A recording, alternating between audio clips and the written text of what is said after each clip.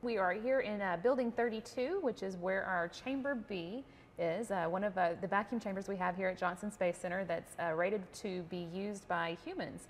One of the ways that we simulate space here on Earth. And with us we've got Cristina Anchondo, who is the test director for some tests we've been doing with the Z1 spacesuit that we have here behind us and the Suitport. Thanks so much for joining us, Cristina. Thank you for having me. How are you doing today? I'm doing well, thank you. Good. So obviously we're not at vacuum, but we are in a vacuum chamber. Why don't we start there? Tell us what a vacuum chamber kind of does and why we would do a test in it. Okay, well, we use the vacuum chambers to simulate space.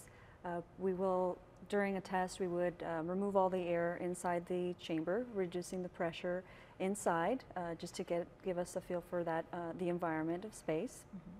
And there are multiple reasons why we would want to test in space. One, we want to make sure that our hardware will survive the environment of space, and also for being able to get a feel for the suit and how it would operate in a space-like environment. So this, okay, let's kind of go one piece at a time here. Z1 suit. This is the Z1 suit. New suit we're designing for exploration, yes. Right?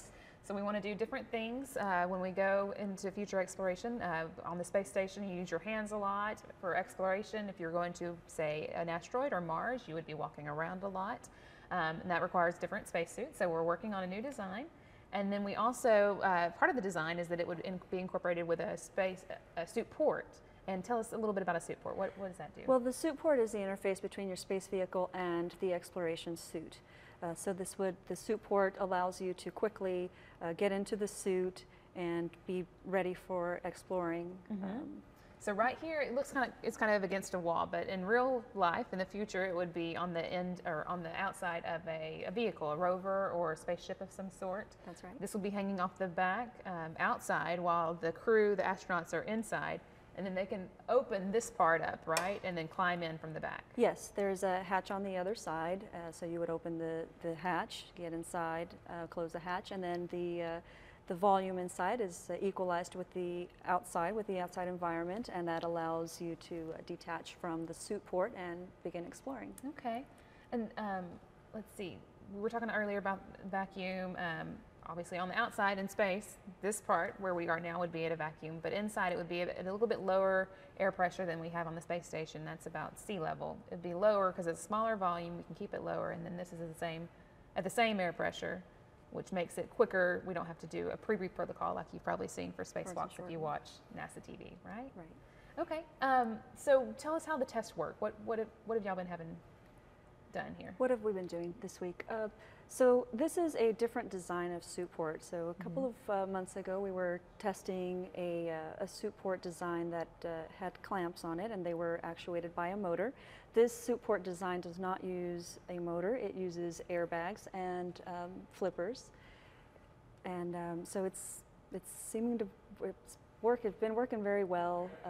In order to undock from the suit port, we'll put air into these airbags, and the flippers would rotate into the undock position, releasing the subject. So we've been kind of practicing that, evaluating the suit port, and at the same time evaluating the suit itself. So the test subjects would actually release from the suit port, come out, bend over, see if they could adjust their boots, and turn around, inspect their suit port, make sure everything's okay, and practice redocking to the suit port. Okay, so you've had, I guess, engineers and astronauts on the other side of this wall? Yes, yes. Inside the suit, we've had engineering test subjects as well as crew. Okay, and they climb in, and like you said, just kind of do the lever to release themselves and walk away, and then basically redo it and get back out. Yes. So, and that helps you just make sure that this idea of the suit port works, and yes, it's to demonstrate pressurized donning of the suit for one. So during the test, the chamber is at reduced pressure, creating a pressure differential across the suit. So the test subject would don a pressurized suit. So we're evaluating how well that works, because it's different than what we do now. And the other part of the evaluation is to just evaluate the docking and undocking of the suit port in the pressurized suit. So right now the suit is not pressurized. The suit is not pressurized. How is it different when it is? It gets stiffer. It'll start inflating like a balloon as we reduce the pressure. And so that's something you really can't test outside of a vacuum chamber, right? That's right. And you want to know how that's going to work before you go into space and have to do it for the first time. Definitely.